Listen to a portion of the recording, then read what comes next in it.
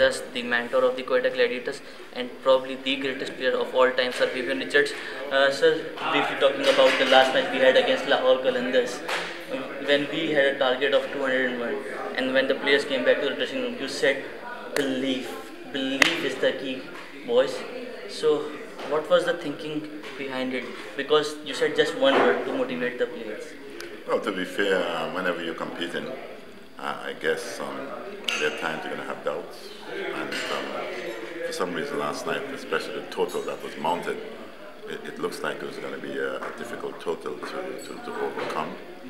But they've done it to us, so why can't we do it to them? And these are some of the things that you try and tell or you try and get over to the individuals that you are part of, especially the Quetta Gladiators. It's just believe that all things are possible, because you never know what's around the corner. If you do not compete or you do not believe, you'll never ever find out what you're capable of. So the connection between you and the Quetta Gladiators family is very, very strong. The most animated person on the dugout or on the team bus is you. What pushes you to be so animated and to be so close to the team? Well, to be fair, I've been part of the Big Bash. I've been part of the IPL. I've never felt as comfortable as I did with the Quetta Gladiators. You know, it's especially from meeting the owner, Mr. Nadeem, all the folks, you know, who are attached to the Quetta Gladiators themselves.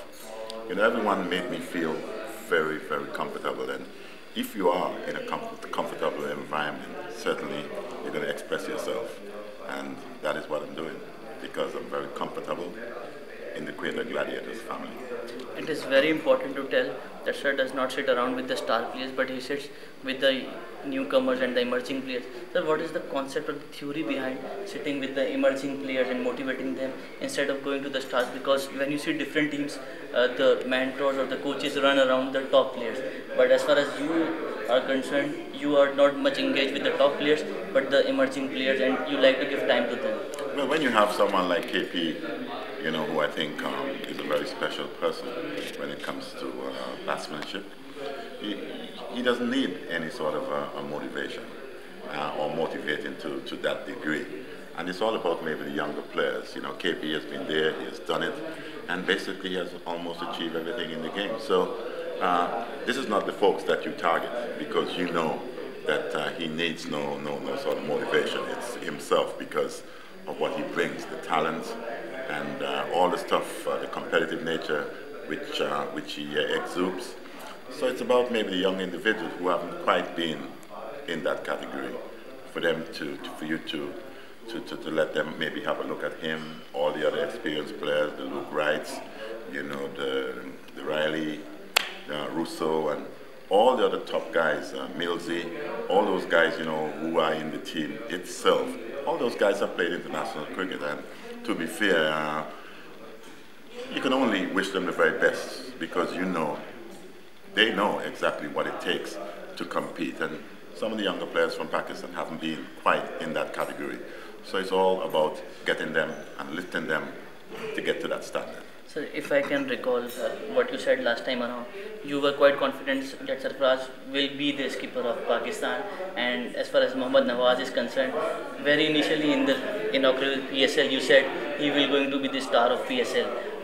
What do you will say about our emerging player Hassan Khan, because he has produced some quite good performances against the top lads?